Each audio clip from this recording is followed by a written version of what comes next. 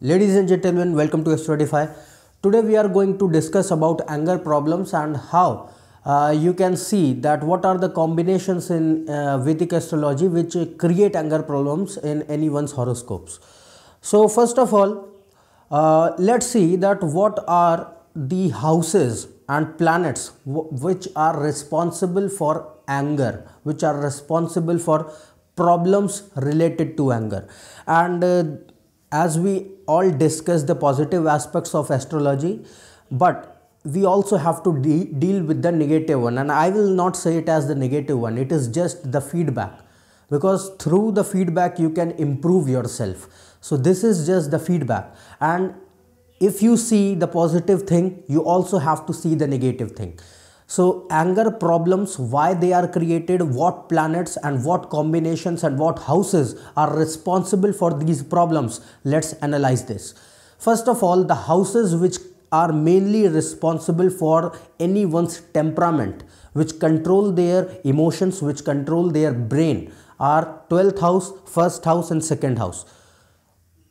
Why these three houses are considered is because 1st house, you all know, 1st house is you yourself, your whole body, your whole mind, your whole brain, your whole thinking process is the 1st house. Now why the 12th house and 2nd house? 12th house is the left side of your brain and 2nd house is the right side of your brain.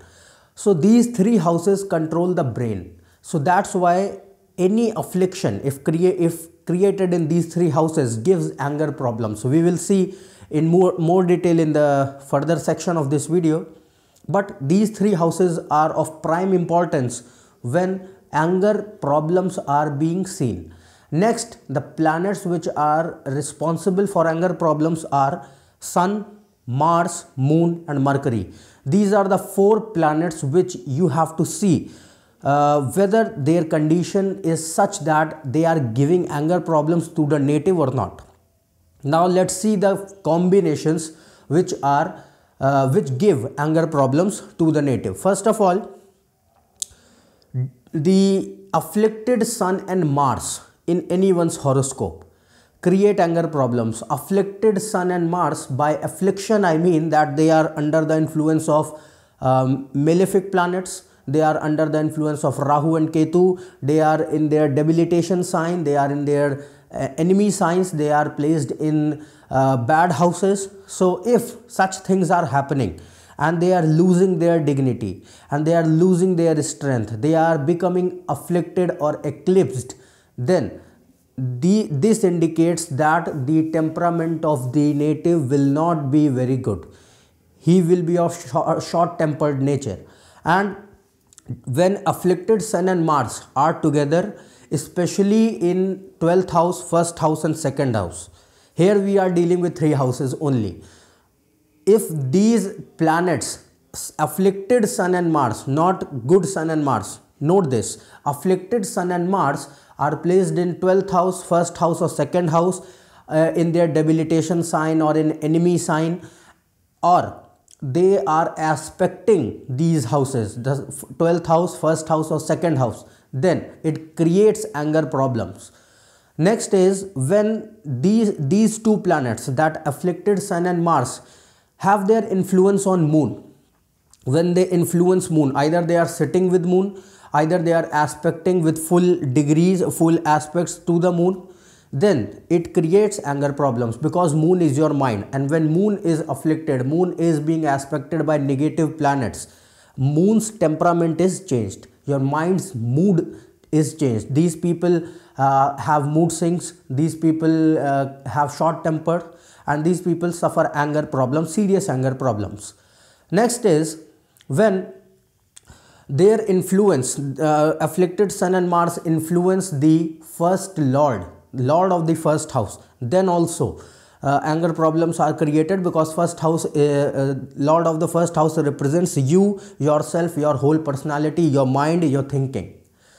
Next is when Sun and Mars, afflicted Sun and Mars are placed in Aries signs, that is Gemini, Libra and Aquarius, then then also anger problems are created. I will not say Gemini, because in Gemini both of them perform good, but in Libra and Aquarius both of these signs are not good for Sun and Mars, and these both are Aries signs, so they increase the anger even more.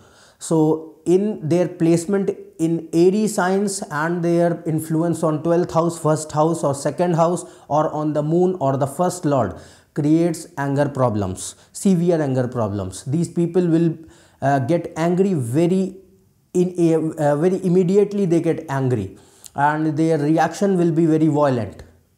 Violence is not seen by Sun influence, it is seen by Rahu and Mars. But here is that these people get annoyed very easily. They get disappointed and angry very easily.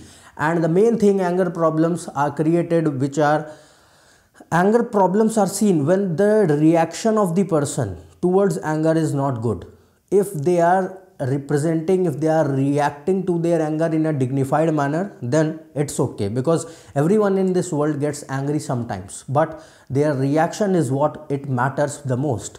So if their reaction is violent, if their reaction is outrageous, if their reaction is disgusting, then this means that the person is suffering through anger problems. But if their reaction is dignified, if their reaction is within their reputation, then this means that the person is having a dignified anger and good combinations. So the Sun and Mars placement, afflicted Sun and Mars placement and Aries signs create these conditions. Next is moon placed in fiery signs gives aggression, not anger, gives aggression. Moon placed in fiery signs means in Aries, Leo and Sagittarius. If moon is in these three signs, and especially in 12th, first or second house, this makes the person very aggressive, very forceful, very full of energy and stamina. But see the condition of Mars and Sun. If they are not in good position, then it can give anger problems, because aggression is already there. Next is, if Rahu and Ketu are having their influence on Sun and Mars, then this anger is even more enhanced. The frustration level, the irritation level and anger level will be more enhanced of the native. And especially when Mars and Rahu are together, or Mars or Ketu are together in 12th house, first house or second house, in missile signs, in enemy signs, in debilitated signs, or in afflicted signs, in afflicted positions, then it gives serious anger problems, For example, your Mars and Rahu are together situated in the first house in the sign of Cancer. This means that Mars is debilitated here. It is and its negative energy of anger is even more amplified by Rahu. So when Rahu is sitting with Mars or Sun, it increases the anger, it amplifies it. And if Ketu is sitting there, then it gives stupidity. These people will have idiotic anger. They will be like, if any person will be looking at them with some constant stare, they will go and slap him. This kind of anger is given by Mars and Ketu together. But Mars and Rahu gives extreme anger with violent reaction. These people are very violent towards their reaction. In their reaction, they are very violent. They beat the person, and they don't know what they are doing. They don't have any control over their senses when they lose their control, lose their temper. So Rahu and Ketu influence creates much more problems in anger, related to anger, when they are having negative influence on Mars, Moon or Sun and even Mercury. Now the next thing is when Saturn and Mars are together. Saturn and Mars are together in first house, 12th house or second house. This also gives aggression, not anger. This gives aggression. But Saturn here has a control over Mars. This means this, because Saturn is what? Saturn is discipline. No matter how much you lose the temper, how much short-tempered you are, how much reaction you give, there will be aggression in the personality, but your temperament will be not so lost that you even don't know that what you are doing. So Saturn and Mars also gives anger, but We should not say it anger, it is aggression. The next thing is Sun and Mars when are in infant stage, that is between 0 to 5 degrees, then also anger problems are created, because now Sun and Mars are both strengthless, both are having no strength, and in 0 to 5 degrees they are in infant stage, and in infancy no planet knows what to do. So if they are in afflicted state and in 0 to 5 degrees, then the situation becomes much more worse, because here Sun and Mars don't know that what they have to do. They get angry, person gets angry, and their reaction is outrageous. They don't know that what they are doing. So this condition occurs when Sun and Mars are in 0 to 5 degrees especially. Next thing is you also have to see the position of Mercury, because Mercury, if ill placed, if debilitated in 12th house, 1st house or 2nd house, influence of Mercury, influence of Ketu on Mercury, or Moon, Mercury and Ketu and Mars are together in 12th house and 1st house and 2nd house in afflicted condition, then this also creates anger problems, severe anger problems, because what is Mercury? Mercury is your ability to take any decisions. Mercury is your ability to give a reaction, and Mercury is your ability to rationalize. So these people lose their ability to rationalize, lose their ability to reason something.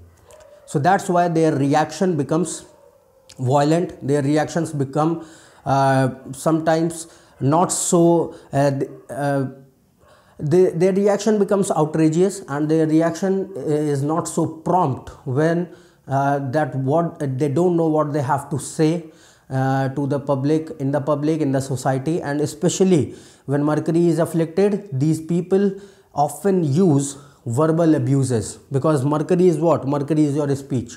So if Mercury is afflicted, these people will be more sort of not violent in their reaction, but they will say a lot of curse words, lot of abuses, and their verbal speech will be afflicted. So these are the things which you have to see while analyzing the anger problems in anyone's horoscope. So these are the various combinations, all the planets and houses which are seen while discussing about the anger problems within the native, whether he will be having such kind of anger problems or not. And the main focus should be given on the placement of Moon and the first lord. If these two placements are not good, then anger problems will be created most of the time. So this was my view on anger problems, and if you are new to my channel, subscribe below. For more information, check on my Twitter and Facebook page. Otherwise, we will meet in the next video with some more curious topic to discuss. So till then, goodbye and thank you.